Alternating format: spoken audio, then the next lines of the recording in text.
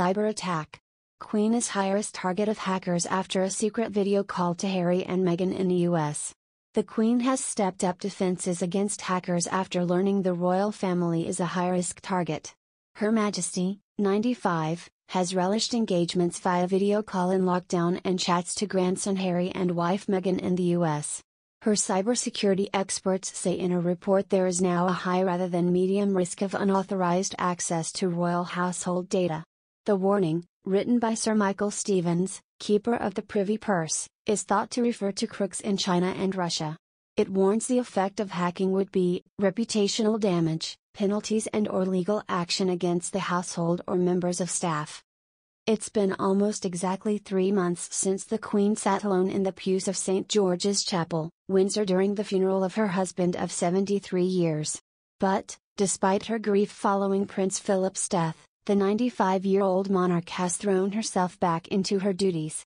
The Queen joined a video call on Monday with young leaders from across the Commonwealth to discuss the work they have been doing with the support of the organisation the Queen's Commonwealth Trust, QCT. Looking summery in a turquoise and white flower dress, the monarch listened as 4 leaders from around the world told their inspirational stories. In March, the Queen appointed Elliot Atkins as her first Chief Information Security Officer to prevent online attacks. A month earlier, ex-MI5 Chief Andrew Parker was made head of her royal household.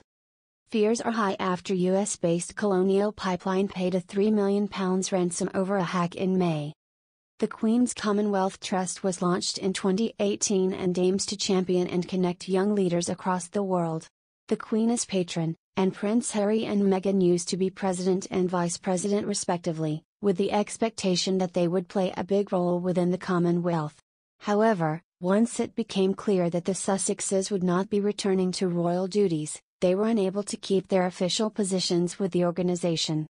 With the QCT grant, a total of 130+ women who are experiencing violence were assisted with prompt, quality care and services for their safety and mental well-being, Safaat Ahmed, who founded Maldives NGO Women and Democracy told the Queen during Monday's video call.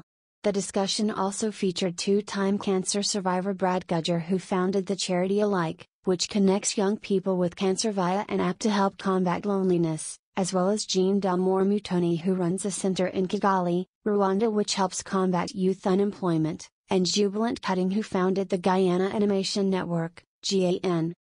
We recognize that in some parts of the Commonwealth, particularly in the Caribbean, young people still do not have access to quality education, resources and role models, Jubilant Cutting said during the call. Thank you to you, ma'am, for your continued encouragement to young people and your support to QCT, which has enabled GAN to continue its activities during the pandemic. Commenting on some artwork by the young people behind Jubilant, the Queen said, "It's very good, isn't it? Good background for you." Royal sources insist staff training and high levels of cybersecurity have always been in place. Defenses have been tightened in response to the specialist external advice rather than any specific incident. Buckingham Palace would not comment. It was during a video call with the QCT in July 2020 that Harry attracted attention for making comments about the Commonwealth needing to acknowledge the past before it can move forward. So many people have done such an incredible job of acknowledging the past and trying to right those wrongs, but I think we all acknowledge there is so much more still to do, he said. His comments came following the QCT's decision to start a conversation about how colonization and injustices of the past should shape the future of the organization. In a statement in February this year, when it was announced Harry and Meghan would not be continuing in their roles, the QCT said they had been very lucky to have had the keen support and encouragement of the Duke and Duchess of Sussex. They have enabled us to make fast progress and have helped us to take the organization to readiness for its next phase. We are glad that they remain in our circle of supporters, the statement read.